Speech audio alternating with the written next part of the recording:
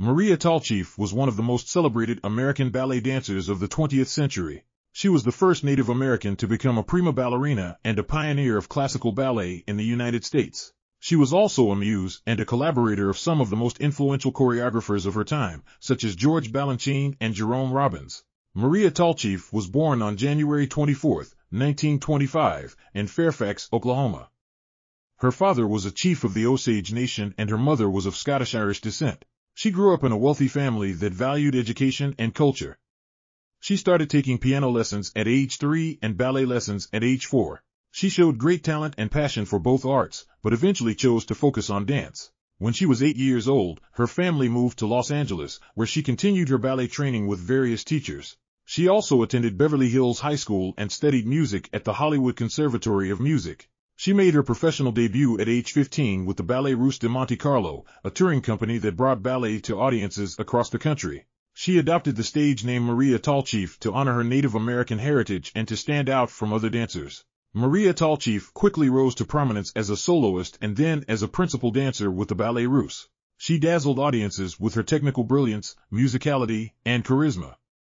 She danced a wide range of roles, from classical to contemporary, and created many new ones. Some of her most memorable performances were in Firebird, Swan Lake, Les Sylphides, and Petrovska. In 1946, Maria Tallchief married George Balanchine, the legendary choreographer and co-founder of the New York City Ballet. He became her artistic mentor and partner, creating many ballets for her that showcased her unique abilities and style. Some of these ballets were Orpheus, Symphony in C, The Nutcracker, and Allegro Brillante.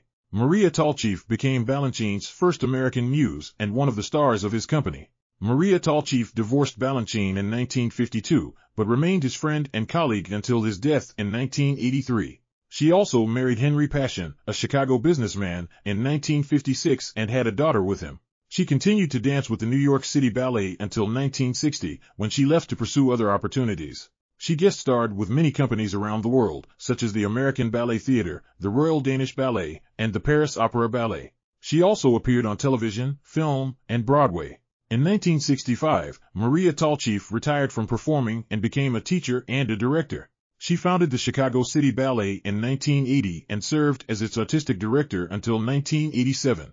She also taught at various schools and institutions, such as the School of American Ballet, the Harrod Conservatory, and the Kennedy Center.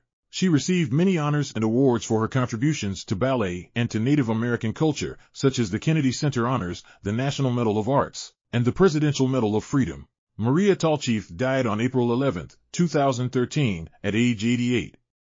She was remembered as a trailblazer who broke barriers and inspired generations of dancers. She was also praised as a cultural ambassador who brought beauty and joy to millions of people through her artistry.